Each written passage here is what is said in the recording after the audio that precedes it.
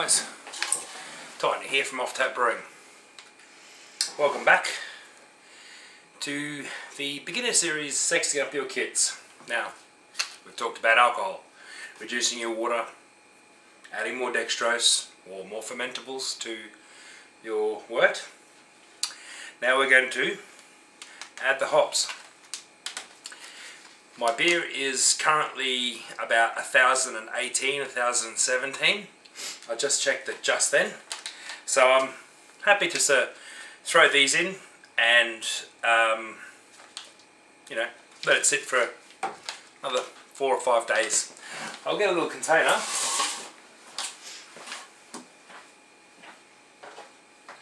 Just so we can see what the hop pellets look like.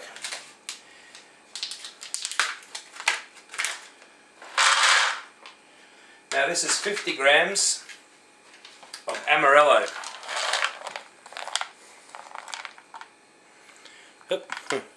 And I hope you can see that. That's what a hop pellet looks like. Little green rabbit poo. Okay, and all I'm going to do with those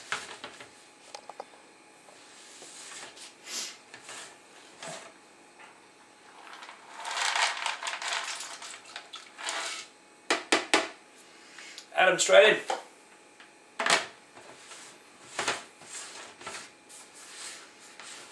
Close the lid up again.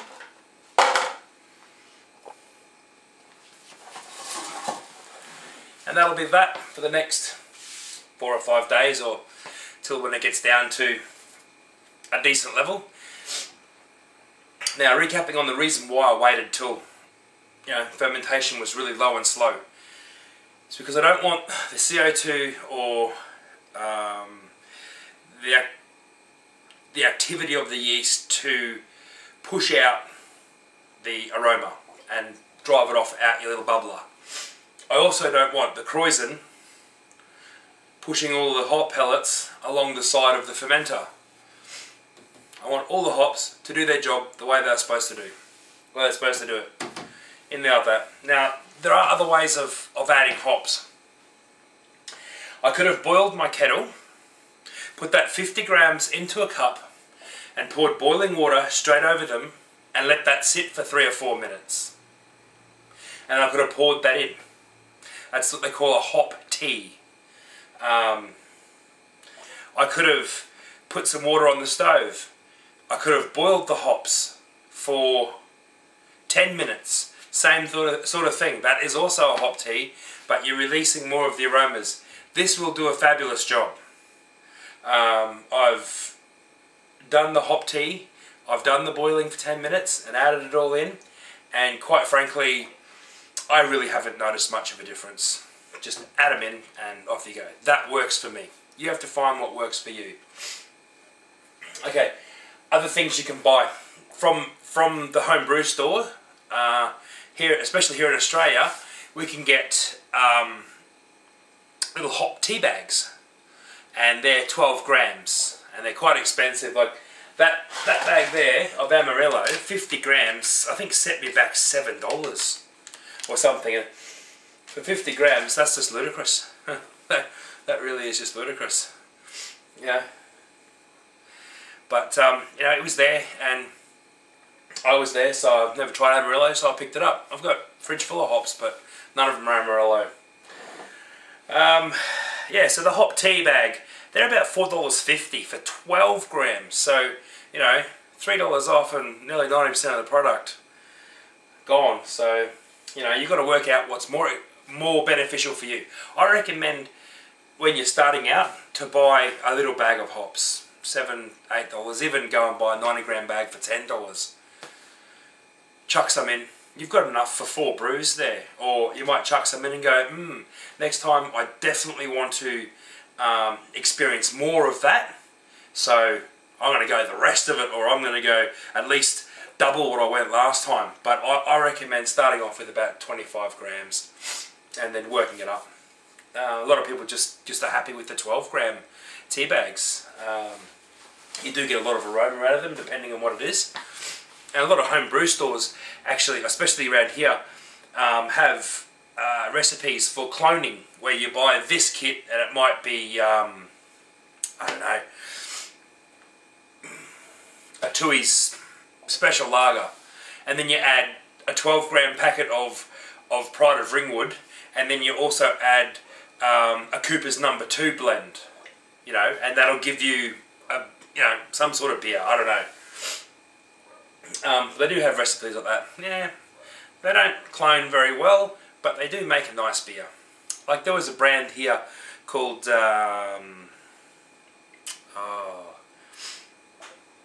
Australian Gold or something. Australian Gold, which was supposed to be like a 4X Gold clone sort of beer. No, Australia 3.5 it was called. Aussie 3.5. Something like that. Anyhow, I used to get that, and I used to add cluster hops, which was the same hops as the 4X brewery use. And it would come out as really, really nice beer. Better than 4X Gold. You know, so a really nice clone. Okay guys, this will be the end of the video series. I've already done a bottling video, so this will be the last of the Sexing Up Your Kits. I've just added the dry hop edition. I've added extra alcohol. We've got a really nice beer coming along here. Remember, it is out of balance. We've got more alcohol than what the beer was designed to have. It's going to be thin, or thinner than the first one I did, because it's going to have more alcohol. It's going to be less bitter, sorry. And yeah, it's just going to be really different. And now that I've added all that Amarillo, it's not going to matter because it's a completely different beer anyhow now. So that's awesome stuff. In the next series of this Sexing Up Your Kit, I will do a tasting of this, as I did the first one. And the first one's coming along really well. I must say, I'm having trouble staying away from it. This isn't it. This is a recipe of mine. I think it's 8%, 8.5%, something like that. Whew. Beautiful stuff. But the next video I'm planning on doing in the Sexing Up Your Kit is a 2-can special.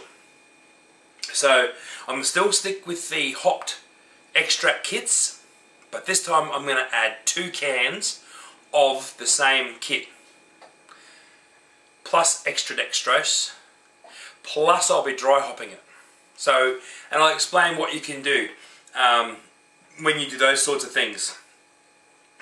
Different ways. You get unhopped malt extract at a tin, and then dextrose, and you can add them all in. There's ways of doing 2 cans, but I'm going to do a 2-canned hopped kit with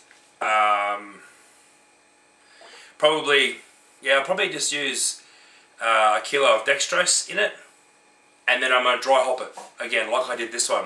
But I'm just going to show you, you know, that you can use more than just one tin, and you can do it how you want to do it. I mean, it's all up to you. As I said previously in other videos, as long as you get a drinkable product at the end, that's all that matters. You don't have to impress the guy across the road. You don't have to impress your boss. You don't have to impress your mates. As long as you've got a drinkable product at the end of the day, you've saved money and you've brewed beer. So that's what's got to count. You know, guys. And then after I do the 2-can special, then I'm going to get into steeping grains. And then I'm going to do a couple of, I won't be mixing or anything. I'll still be using the Black Rock IPA. So I'm sticking with that one all the way through. So we've got our base and we're running off that. The next one will be, after the 2 cans, we'll be using steeping grains and dry hopping. So we're sticking with the dry hopping now. We're sticking with the adding extra alcohol and dry hopping. So we'll just take these things on as we go. And then after that, 2-can, steeping grains, then we're going to design a recipe and do it on the stove with unhopped malt extract.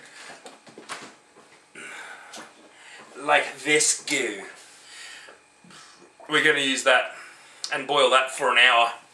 We'll use a couple of them though, and some water, and boil that for like an hour. So, and we'll design our recipe. So yeah, okay guys, thanks for that. I might as well show you what's going on in here. It's going nuts because of the hops I've added. They'll be floating around giving the CO2 a bit of a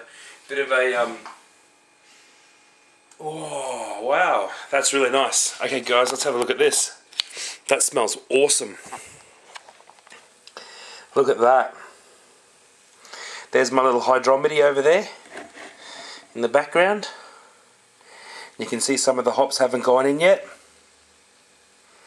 But, oh wow, the aroma coming off that.